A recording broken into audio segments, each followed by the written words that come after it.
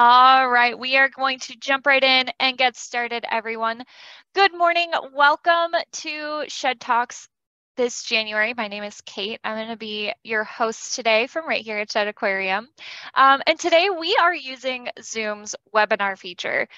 So what that means is I can't see you, I can't hear you, you can't see and hear each other. But there are ways that we get to interact with each other in this virtual space. So if you have any questions for the people that we're going to be meeting today, please use the Q&A function. That's going to be in your taskbar. You're going to click Q&A. That's how you're going to ask questions, just due to the volume of people here today. Also, if you have thoughts or if you have fun exclamations or you just want to say something to myself and some of the others here, you can type that in the chat if you would like, but we do prefer Q&A for questions. And we are going to try to answer as many questions as possible, but we do not guarantee getting to all of them. So just keep that in mind. All right, this morning we have an amazing opportunity to take a look at biodiversity here at Shed Aquarium by highlighting one of our amazing exhibits. So I would like to actually now introduce you to Erica Moss. She is a senior aquarist here at Shed Aquarium with our special exhibits team. Good morning, Erica. Good morning. How are you? I am well. How are you doing? I'm good. Excellent. So let's jump right in and tell us about underwater beauty and all of the work that's gone into it. Okay, well, hopefully everybody who is on this webinar has had a chance to see the underwater beauty exhibit, so you kind of have an idea of what this exhibit already looks like in your head. But if not, we're going to go through a lot of pictures that we have taken throughout the exhibit, just to kind of give you an idea of what all the planning that went into this exhibit. So the special exhibit space in Shed Aquarium is a small hall that is between the aquarium building and the oceanarium building. And it rotates every few years for a new exhibit, just to kind of keep things exciting at Shed. So the exhibit that was open right before Underwater Beauties was our amphibians exhibit, if anybody had a chance to see that. So this is kind of just an image of what the hall looked like with the amphibians exhibit up. January 7th is when it closed. And this is the time that we go into major construction, real fast turnover.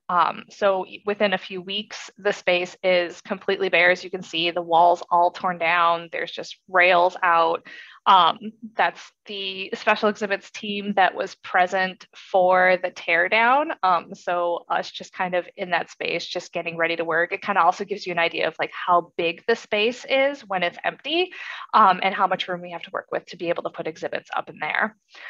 So from amphibians getting torn down, Underwater Beauty starts getting built. So you can see February 28th, a little over a month later, the walls of the exhibit, or the framing of the exhibit, has gone up. And you can kind of start to see the exhibit take a little bit of shape. Again, it's going to be changing. The flow is going to be different just for every exhibit. The picture on the right-hand side is just us preparing for what exhibits we're going to be taking care of, discussing any of the logistics of opening an exhibit. We have about 2 or 3 weeks after the exhibit is finished and handed over to us to get all of the animals out before opening day. So it's always like a mad rush to get in there to get all of your animals and all that. So it's better to plan it beforehand so you know exactly what you're going to do, and then execute it in those 3 weeks that we have in between us getting the exhibit and the grand opening of it. You can do next slide. So for this exhibit, the conversation was, what is beauty? Everybody has a different idea of what beauty is. Most people are going to think of very colorful, very elegant looking animals, which usually translates to tropical saltwater animals, because that's where most of your color is going to be, because it's the coral reefs and all of that. So the picture on the left is one of the most colorful animals that we have in the exhibit. It's a square spot anthias male. So only the males get those, that square purple spot on his side. So that's what we figured most people would think of as beauty. But the picture on the right is of a walking batfish, which some people may not find beautiful, but we thought he was beautiful. He looks kind of like a Dr. Seuss character. He's got a little lure, so what looks like his nose is actually a little lure that comes down to be able to attract food to him. So it just really spanned the different ideas as to what people consider beautiful or not beautiful. So we kind of tried to like incorporate everything that people would find beautiful. So planning the exhibit, this exhibit didn't focus on a group of animals the way that previous exhibits had. We had lizards, we had amphibians, we've had crabs, so they're all kind of groups of animals. This one concentrated more on an idea or a theme, so we were able to kind of really play around with that. This is also one of the first exhibits that the aquarists actually got to put their ideas out there to have exhibits of their own in there. Usually it's a meeting that happens and it's like, these are the animals that we can get and this will divide up who's taking care of what. But this was more like, hey, I have this idea for a really cool exhibit and I would like to see that put into this. So not every idea made it. We had some crazy ones that just logistically were not going to work. But a lot of the exhibits that are in there are ones that the aquarist planned. So that kind of gives you a sense of pride in your exhibit and you're just a little bit more connected to something when it was your idea and you got to see it all the way through. So this picture is of a coral exhibit. That's the very first exhibit when you walk in past the giant exhibit when you walk into the hall. And the idea for this exhibit was to have corals that you can show off their fluorescence. So there are corals that bioluminesce. It's fish can actually see it and we can't, our eyes just don't work that way. So what was the idea was have the same corals on each side of the exhibit and have a blue light on one side and a regular light on the other side. And that yellow panel that's in front of it, which you guys can still move in front of the exhibit, shows you what it looks like when the coral is fluorescing. So you can see what it looks like in regular light and see what it looks like underneath a blue light to fluoresce. So it was kind of a cool idea just to see like a coral can be different colors depending on how somebody is looking at it. The next idea that we had for an exhibit, this one was actually my idea. There are a lot of colorful corals and a lot of the colorful corals don't actually use the sunlight to grow. There's a lot of them that do. They have that algae that is in their tissues that they actually get food from. So they require sunlight for the algae to stay alive to then feed the coral. But there are a lot of colorful corals that lack that algae.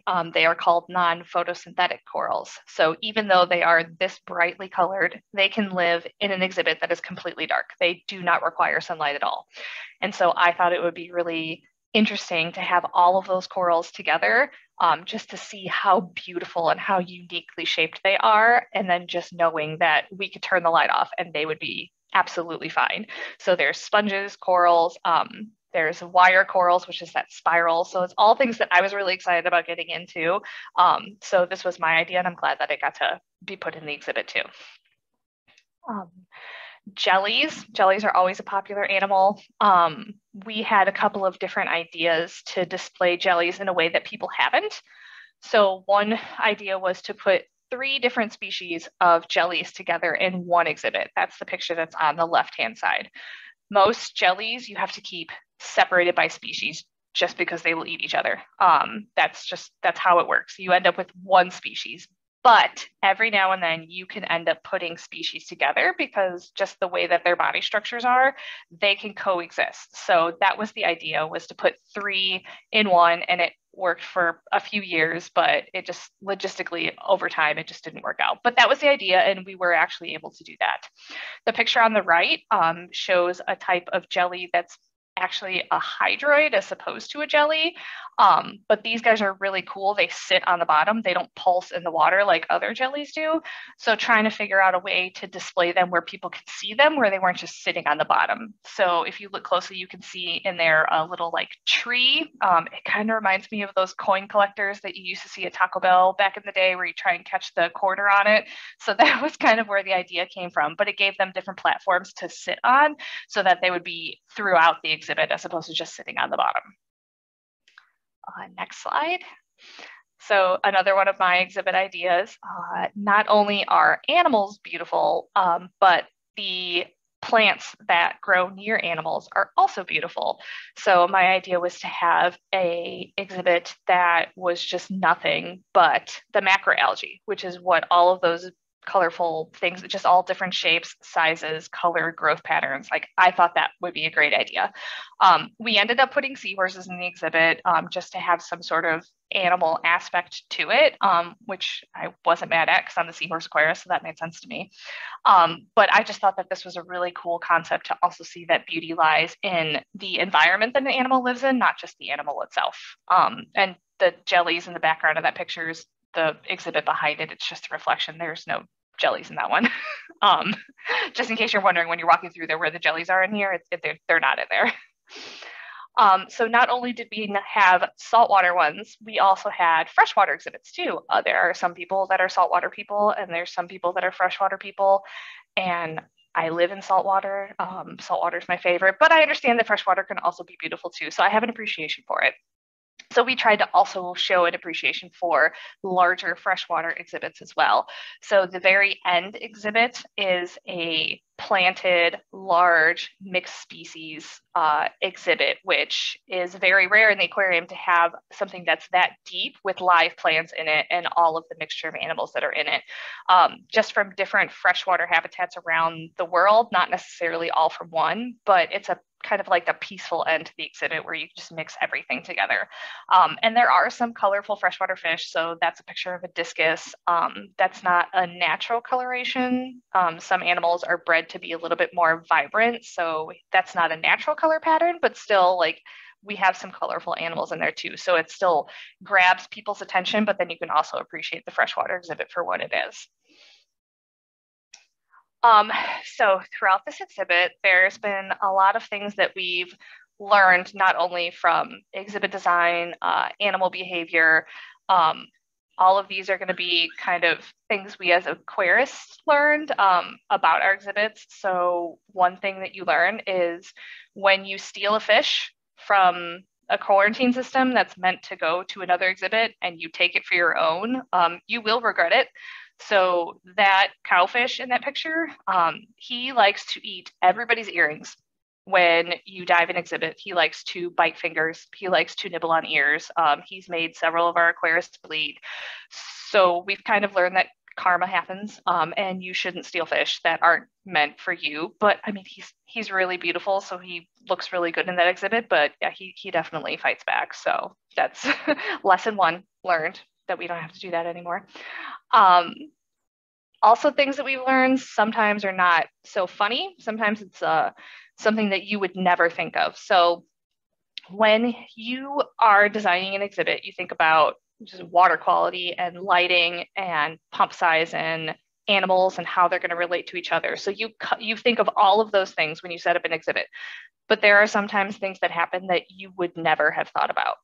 We had a clam exhibit where you could actually look down on the mantles of the clams, so you could see all the colorful patterns. Everyone looks a little bit different. It's kind of like fingerprints and zebra stripes, like they're all just a little bit different. But we were having issues in our system where the clams just weren't doing well, and we honestly could not figure out what was going on. And the thing that we learned is in the sand that was in the exhibit, it was a black sand just to make those colors pop even more. But the sand actually contained nickel, which nickel is toxic to invertebrates. And we didn't know that the sand had it. The sand shouldn't have. It was just one of those things where it was so far out there as to what was going on, but it was something that we learned that was in the sand that we used in probably 5 or 6 of our exhibits. So then after learning that, we had to take all of the sand out and replace it with different sand. So you can rack your head about what's going on with an animal and why something's not working, and it could be the most obscure thing. So that was kind of lesson learned for us too, that sometimes it's a really out there reason why something's not working. Also, things that we learned was if you put animals together, sometimes they eat each other. That's nature. That's what happens. We had frogfish, which is that picture on the left. They are ambush predators. They also have the little lure on the top of their head to attract food to their mouths. And we started off with 9 animals in the exhibit, and we ended up with 2. But that's how animals are, is they will sometimes just eat what's available. So we did end up with two. We think they were a pair. They kind of like hung out together. We think they were a male and a female. So that's probably why they never tried to eat each other at that point. And they would just kind of like, we called it cuddling, but fish don't cuddle, but that's kind of what it looked like they would do in the exhibit, is just kind of like rock next to each other on a rock. So that ended up being really cute, but also learned that, you know, we could have ended up with one at that point too. The picture on the right shows our silver sides, and sometimes they will eat their tank mates even if they are too big to be eaten. It doesn't mean that they won't try. So, you know, they will just, sometimes they're well-fed animals.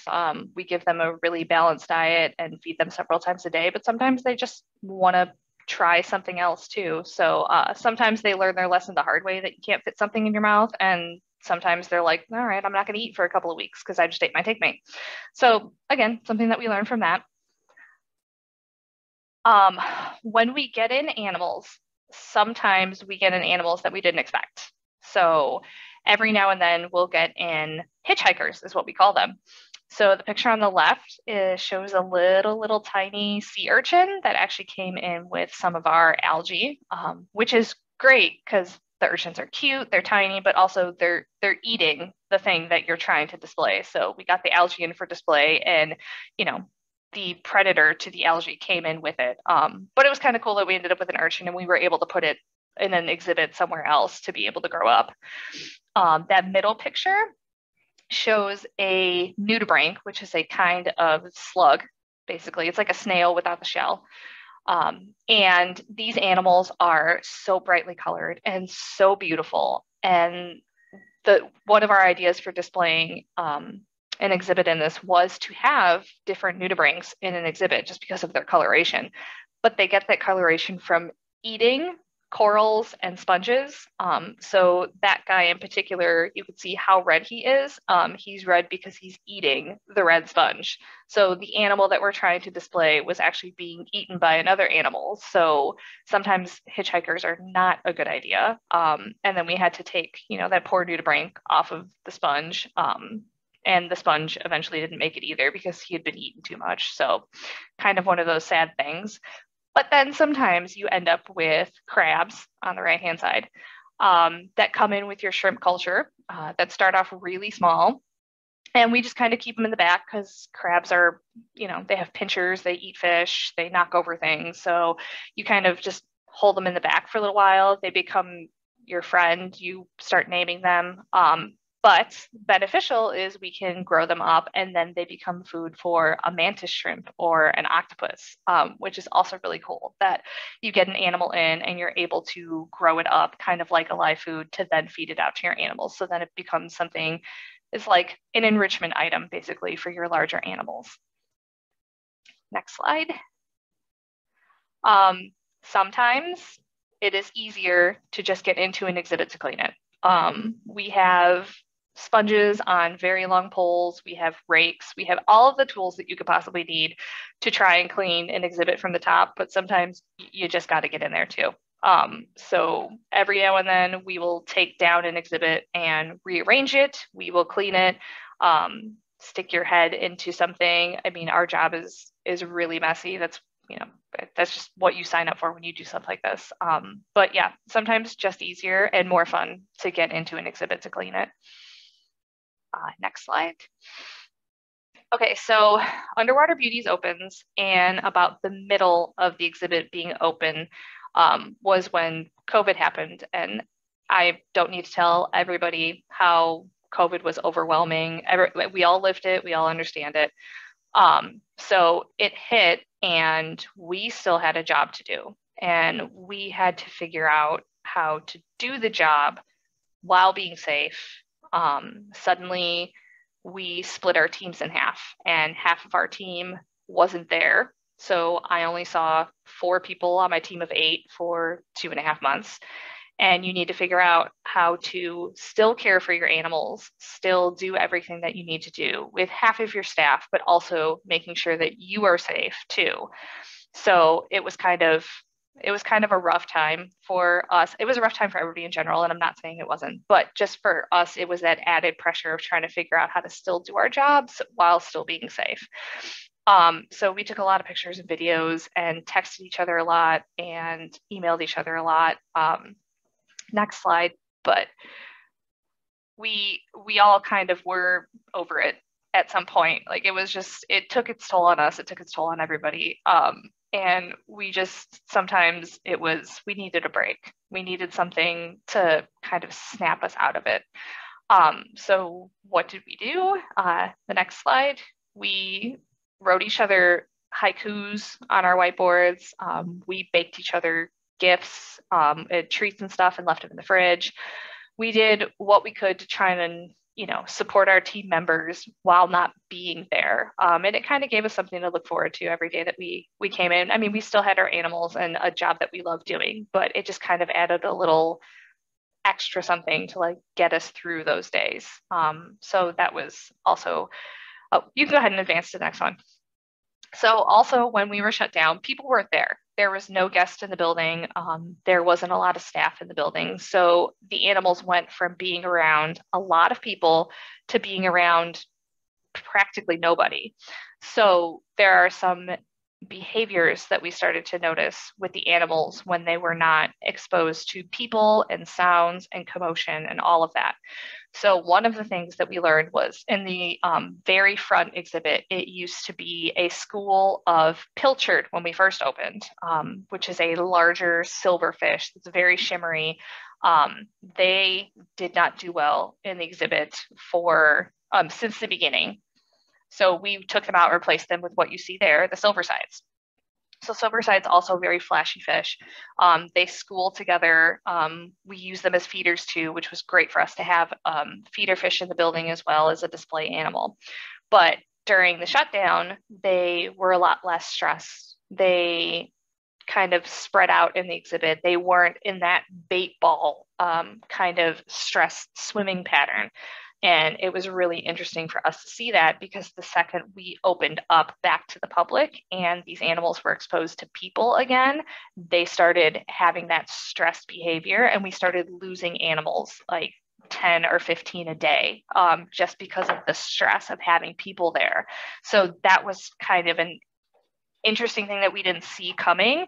But it was a nice observation for us to be able to see, like, these animals just do not like this display with this many people. So we ended up pulling them off of display and making the display a little bit different. It's now a freshwater exhibit that has some plants, and the animals are a little less stressed, but that was something that we noticed. And it gave us a chance to learn more about our animals when people weren't there. Next slide. Also, during COVID, we had to figure out how to, still enrich our animals, but also kind of have fun with us. And Halloween is a time where we just really enjoy putting skeletons into exhibits. So we kind of sunk the skeleton in a lot of exhibits to make it look like it's cleaning. And, these are the pictures that we take, but also having a skeleton in there provides habitat for animals to hide in. You can tuck like lettuce and things into the bones and it becomes a feeder. So something different for the animals. So it is enriching for them, but it's also enriching for us too. The picture in the middle is me putting a skeleton torso actually in our CEO's exhibit. So when she came in the morning, she got to see a skeleton sunk in her exhibit. But again, provides habitat for the fish. And then every now and then we have to dry out our skeleton, and he ends up in a funny pose on top of some instant ocean boxes in our reserve room, which those boxes contain salt. We mix our own salt water for our live food sculptures and for smaller water changes. We also mix salt water in the building on a much larger scale. We have 1 ton super sacks of salt that we use to mix in a giant basin for salt water around the building. But we, as a special exhibits team, mix our own salt water basically for our live foods cultures, which is why we have the salt boxes of Instant Ocean there in case anybody didn't know what Instant Ocean was. Next slide. So when an animal is comfortable in an exhibit, they don't stress out, they just kind of do natural behaviors. And the epitome of a natural behavior for an animal being comfortable is breeding. An animal will not use any more energy than what it has If it's stressed, it's not going to spend the energy that it has on breeding. So when an animal does that, it shows like we have achieved what this animal needs. They feel comfortable enough to then expend that energy to breed. So we had some breeding events with this exhibit being open. One of them was the mantis shrimp, and you can see her holding on to all of those eggs that she has. We don't keep the mantis shrimp together. They're kind of like a married couple where like when they're together and they're good, they're great. But when they're together and they're not good, one of them kills the other one. So we keep them separate. So this girl ended up having eggs, she made them on her own. They weren't fertile. So we didn't have, 600 baby mantis shrimp, but it was still kind of cool to see her actually one day just having all of those eggs on her. So it was kind of cool that she was comfortable enough to do that. The picture on the right-hand side shows a very tiny cardinalfish. Those are Banggai cardinalfish. And what's interesting about those animals is they are mouth brooders. So the male will actually hold the eggs in his mouth and he'll protect them for the 7 days it takes for them to hatch. He won't eat for those 7 days. So he's actually starving himself while protecting his young. But once the young hatch, they have those stripes on them because they hide in the spines of urchins, which you can see this animal is doing exactly what it would be doing in the wild, is it's hiding in the spines of this animal. So one day we came in and there was just little cardinalfish in there just doing what they were supposed to be doing. So that's also really rewarding to see that you took such good care of your animal and this is what happened. Also, we have bred a lot of cuttlefish. Cuttlefish are an animal that are really cool, but have a really short lifespan. Most of these animals live about a year and that's it. So if you're going to display cuttlefish in your exhibit, you really do have to work on breeding them. So what they do is they lay eggs and then we are able to incubate those eggs. So you basically toss them around in water just to keep them from having fungus or bacteria growing on them. And depending on what species it is, a few weeks later, you end up hatching out baby cuttlefish, which is that picture on the left-hand side. So you can see how small they are when they're born. Like that's a penny and that's a little tiny cuttlefish. But the unique thing about cuttlefish is they can have more than one batch of eggs. So it's not like a giant Pacific octopus where they have one batch of eggs and then that's it for their entire life. Cuttlefish can reproduce constantly. So we are able to have eggs, hatch out the eggs, the young grow up into adults who then lay eggs, and then we just kind of start the cycle all over again. So that's something that we've been able to do throughout the exhibit. So that's been a really interesting way for us to keep our collection going. And the cuttlefish are still on display right now. If you guys want to go see them, I think we're on probably the 3rd generation of eggs at this point. So you guys check those out when you walk through the exhibit. Some fish don't lay egg clusters. Some fish don't have egg clusters that they keep in their mouth. Sometimes fish just spawn, which is just like a coral. When you see coral videos in the wild where like eggs and sperm just kind of go up in the water, that's what happens to fish too. So it's a little bit harder to breed animals that do that if you miss seeing them do it. So our larval team, which I'll talk about in a little bit, found a way to collect eggs from larger exhibits from animals that are spawners. And so we were able to collect eggs and grow up green chromis, which are those blue fish on the right-hand side. So you can see the adults on the left and then the young on the right. So we were able to grow them up and then have them display the babies actually across from the exhibit where the parents are. So that was something that we were also able to do in the time span of this exhibit as well. And this one is my personal favorite. I am, like I said, I'm the seahorse aquarist. I take care of the seahorses and the sea dragons. And the epitome goal of my aquarist existence was to breed sea dragons because not a lot of people have done it. It's a very unique thing. It's a very hard thing to happen. And we actually had it happen in 2018. And it was amazing. It was like, I was not even at work the day that it happened, and I came into work to sit there in front of this exhibit and just stare and just be so excited for this happening. So sea dragons are a little bit different than seahorses. Seahorses have a pouch that they keep their young in. Sea dragons carry the eggs on the outside of their tail, and the males get pregnant. So this is a picture of a male with the eggs on the outside of his tail. So when the female lays the eggs, they're really sticky, and it's kind of like, it's a really sticky mucus that will stick to the underside of his tail. And then as he incubates those eggs, the skin on his tail will actually grow a little bit around the eggs, kind of cupping them into place. It kind of looks like a honeycomb when the eggs end up falling off. So this was something that was really exciting for me. And then that's kind of where everything that could happen and could go wrong actually did go wrong. So it was a real exciting time, and then it was a real not exciting time. Most of those eggs started falling off after the first 10 days. He just started dropping them. A couple of them did develop into juvenile sea dragons, but they were only 21 days instead of the 45 days. So they were kind of half developed. And so that was just kind of, it was just days and days of just it going worse and worse for me. So if you go to the next slide, you guys can actually see the young that did develop. There were 6 of them. You can see just the beginnings of what a sea dragon was. So the animals still existed. They still successfully bred. We still had that event happen. So I have to look at it that way. So none of the young survived. Obviously, these were the oldest ones at 21 days, so just completely underdeveloped. The picture on the right is not from us. A couple of sea dragons have had young in the past year, I want to say, at other aquariums. And that picture is from New England Aquarium, who had juvenile sea dragons probably 5 months ago at this point. So that's what they should look like when they're born, just to kind of show you the difference and how quickly they would develop in those past few weeks. So not only did none of the young survive, the male actually got an infection on his tail and then he died. So it was literally like the worst thing that could have happened. It went completely south, but you pick yourself up from that and know that it happened. You're doing something right. They were able to breed, and then you just keep working on it. We've had a few egg transfers since then, but nothing has been successful yet.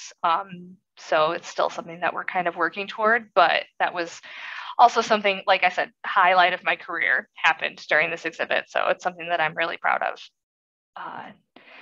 So once this exhibit closes, where is everyone going? Usually when an exhibit closes, we will send the animals to other aquariums, other zoos. We'll keep some of them.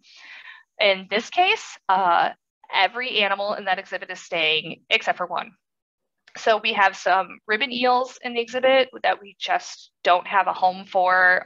They need a very specific display. They need to be by themselves. We just don't have a good exhibit for them. So those will be the only animals that are actually leaving. So we will be shipping them to another aquarium in April, but everything else in that exhibit is staying. Most of the exhibits are saltwater animals. So those animals will be going to our wild reef area. So the corals, the fish, you'll see them all throughout the wild reef. I don't think we're going to put up specific signs that say it, but like the mantis shrimp will end up down there. The fish that we've been able to breed will end up in that schooling exhibit on the left. The corals will go to a lot of different coral exhibits downstairs. So that's where most of the animals are going to be heading. Next slide. Where are the jellies going? So jellies have very unique displays. They can't be mixed in with fish. It doesn't really work. And there's not really a lot of jelly displays in the building right now. There's plans to have them in the future. So we will be keeping the jellies that we have, but we will be putting them in our jelly room, which is what this picture shows. Our jelly room is currently under construction right now. So it looks a little messy, but this is where the animals will be going. So during the time of Underwater Beauties being shut down and the building of the new construction, there will not be a lot. There will be jellies on display, but not a lot. But the cool thing about this jelly room remodel is if you see near those gray doors, there's a large chrysal in front of it. We are going to be doing behind the scenes tours of our jelly room, and that is actually going to become a touch tank. So you can go on this behind the scenes tour and you can touch a moon jelly during the tour and see all of the jellies collections that we have. So they'll be off display, but there'll still be opportunities for people to see them. Next. Okay, so animals move out. We have that space. We're not building another exhibit in there. This is the last one. So what's moving into the space? I couldn't find the rendering of what the plan was for this beautiful animal health, water quality, pathology suite area that's going in there. But that is what's moving in. So we have water quality testing on site. We have vets who are on staff, which is great. There are a lot of places that have vets that rotate through different zoos and aquariums. We have an entire staff of veterinarians and water quality techs. So they will be moving from their space into our space. It's like that first piece in a puzzle where you remove one and then everything just kind of starts shuffling around the building. So animal health will be moving in. And animal health, like I said, is a really great resource for us to have. They can help us with any sort of issues like a seahorse who's super buoyant. You can see on that x-ray just the amount of space that's in its chest cavity. That's all air that's not supposed to be there. So they are there. They can help us address issues like this that day when something comes up, which is great. And animal health is also available for the aquarist when you accidentally get a porcupine quill in your finger, or you get a splinter in your finger that's so deep that you need somebody else to help you dig it out with a pair of forceps. But they do draw the line at when an aquarist breaks their finger on a valve. They just kind of stop there. They're like, we can help you with, quills and splinters, but broken bones, that you actually have to go to a regular doctor for that. So they kind of draw the line there. But also those are injuries that all happen to my hands during the run of this exhibit, which just shows you how, like, I'm either really bad with my hands or it's a really bad job to have for hand injuries. So I just thought that was kind of a fun progression of all my injuries that I've had during this exhibit. My first broken bone, by the way, in case anybody cares, the very first time I broke a bone was in this exhibit. So next slide. So the special exhibits team, if we don't have a special exhibits to take care of, what are we going to be doing when this exhibit shuts down? And I'd mentioned the larval fish team before. Larval fish is a new concept that's just been in our building for a few years. It's been a concept through the aquarium, but nothing as formal as what it's been in the past couple of years. So the larval fish team is concentrating on raising certain animals that are in very high demand for other aquariums. And the idea is Shed can concentrate on a couple of species and another aquarium can concentrate on another couple of species. And we are able to raise those animals in an aquarium setting and then send them to other aquariums. It keeps us from taking animals away from the wild and kind of helps us support that idea of sustainability with raising your own animals in-house, but also providing them for other aquariums so that they're also not taking animals out of the wild. And if we concentrate on just a few species and somebody else does theirs, you're not so scatterbrained trying to like do everything yourself. You're just concentrating on the few things that you can do and you can control. So we have these tubs on the right-hand side picture. They're called molar tubs, and this is just what a lot of people are raising their larval fish in. It's a blacked out tub, high concentration of food, very low flow, just because all those animals are really delicate. So that's kind of part of what we're going to be concentrating on doing is raising up fish. Next slide. In order to raise all of those fish, we have to have food for them. So another big part of what we're going to be doing is continuing our live foods program. Live foods starts with algae, which is that picture on the left-hand side. It's really pretty to look at, if anything else, but different algae are different foods, different nutrition. So while they are different colors, they play a different role in the nutrition of everything that we raise. So we start with algae, and we have algae, which then allows us to grow plankton. That picture is not the plankton at Shed. It is from a book that I bought my son that I'm really nerdy about, and he enjoys looking at the pictures of the plankton, but that kind of gives you an idea of what they look like. So you can see the algae on the left to grow the plankton on the right-hand side. And all of those plankton are then food for the animals to eat. So it's all steps of nutrition that we can do in order to raise fish. Next slide. This is it's a lot, but this is what our live food space currently looks like.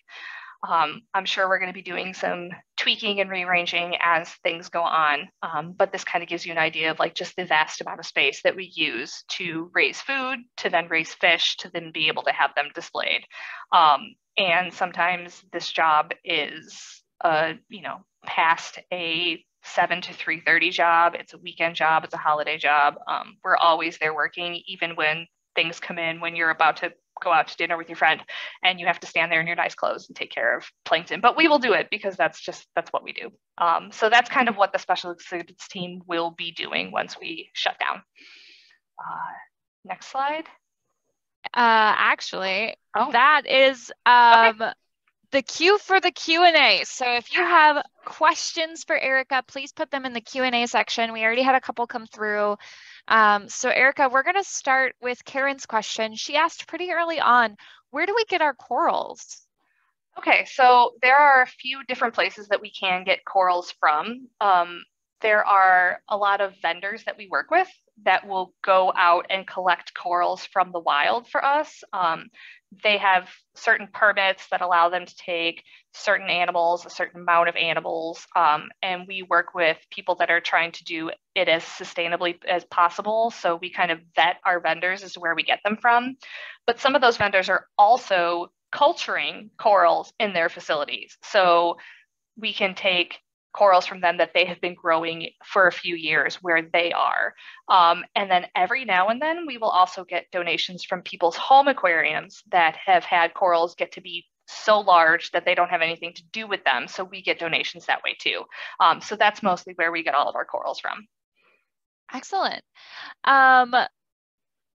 We have a question wondering about sea dragons. How do we distinguish a male from a female since the male does carry the fertilized eggs?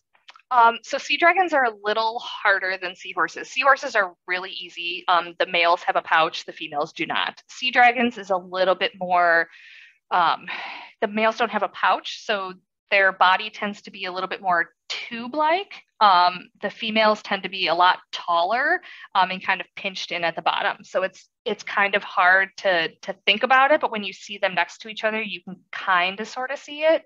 But the biggest thing with at least the sea dragons that we have, the male's tail has a very big color contrast. So it'll be like a super bright yellow spot next to a super dark blue spot. And I think that's an advertisement for, put your eggs here kind of thing. So it just kind of like shows the tail where the eggs would be. That's just with ours is something that I've noticed. I'm not sure if that applies to everybody, but it's mostly the tube body versus the really tall body of the females. Sure. Elizabeth would like to know if we have any deep water jellyfish. Deep water jellyfish, no. We do have jellies that can go into deep water, but most of those deep water ones are going to be really unique and just need a really specific exhibit that would be really cold or have a lot of pressure. And we just don't have the exhibits to be able to put those in there. So no, we don't. But I know other aquariums that do have it. Like I think Monterey and Steinhardt have a couple of deep water jellies, but we do not. Russell would like to know, are there any, and a couple of people are asking this, are there any longer term plans for special exhibits to come back, if that's going to be a thing again, or if we're changing things? What is special exhibits going to look like in 8 years? So as far as I know, there's no plan to have a special exhibit space in the future. So special exhibits the way we exist now, we won't be a special exhibit team because there will be no rotating exhibit. That may change. That may be an idea that gets thrown in later on. But as far as I know, there's no plan for that. So we will actually be becoming the sustainability team. So everybody will still be around, but we'll just be culturing fish, live foods, and just kind of concentrating on doing that as our job instead of working on a rotating exhibit. Sure. Ethan has a question about sharks. How do we talked a lot about moving animals from exhibit to exhibit. How do we do that with the sharks? Do they ever move exhibits? How do we get them from behind the scenes to front of scenes? So it really depends on the size of the animal and how old they are. So sharks they start off life in an egg case. So we can move those egg cases, just pick them up out of the water and move them somewhere else because it's all sealed in there. Juveniles are a lot smaller. Again, you could just pick them up and move them. It's like a human going underwater for a little while. Like you hold your breath and you go underwater and then you come back out again. It's kind of like that, just in reverse, because we're taking them out of the water. When a shark gets larger, that's when it tends to be a little bit more logistics involved. We have stretchers that we can move the animals in. If you've ever seen moving the belugas or moving whales or moving, anything large, we have a stretcher that we're able to move the sharks back and forth between exhibits. When it becomes an issue of the animal is too large and we transport them offsite, that's a whole nother thing. But again, it's moving the animal in a stretcher from the exhibit they're in to a truck or a transport exhibit to then be moved to somewhere else. So that's kind of how we do that. It's a very simplified way of how we do that. It is a very simple way of a very complicated thing that happens. Yes. Tara would like to know, does freshwater coral exist? No. So corals only exist in saltwater. Freshwater does have invertebrates that grow in it. It will have like anemones and things kind of like corals, but corals only exist in saltwater. And it's not just warm saltwater. There are deep water corals that live in cooler water too. So it is saltwater, but a variety of temperature ranges that a coral can live in.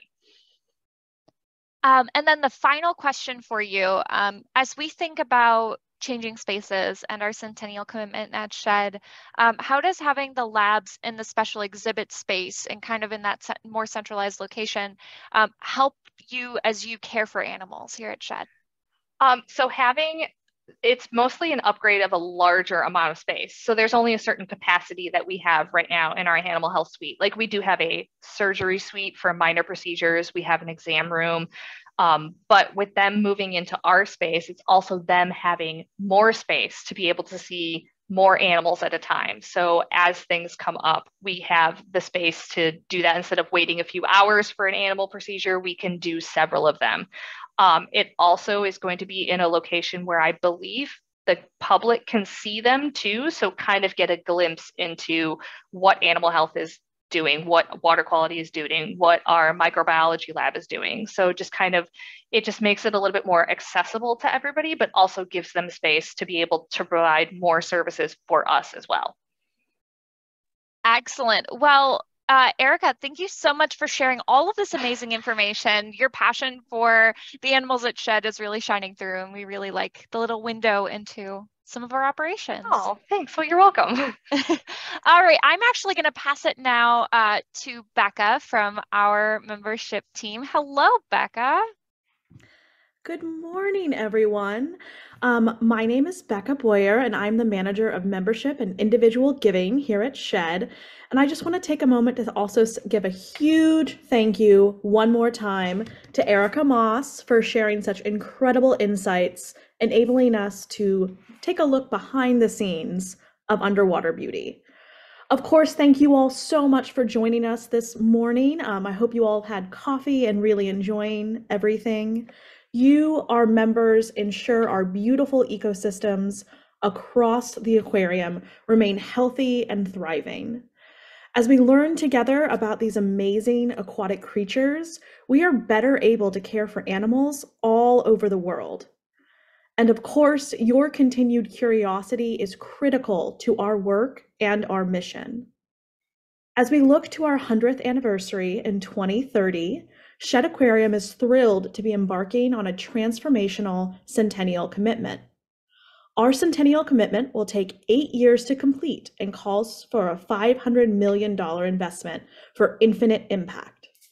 This initiative is such an exciting surge forward as it leverages nearly a century of success to accelerate our work for people, for community, and for aquatic life. This vision will include deep community investments and partnerships, a modernized aquarium experience, accelerated aquatic research and science, and so much more. And we are looking forward to sharing more with you in the months ahead. As we begin this transformational commitment, we hope you continue to join us this spring to connect even deeper and leverage your impact as a member. In appreciation of your partnership, members always enjoy an exclusive animal spotlight every Sunday morning at 9:30 a.m. during Member Oceanarium Sunday.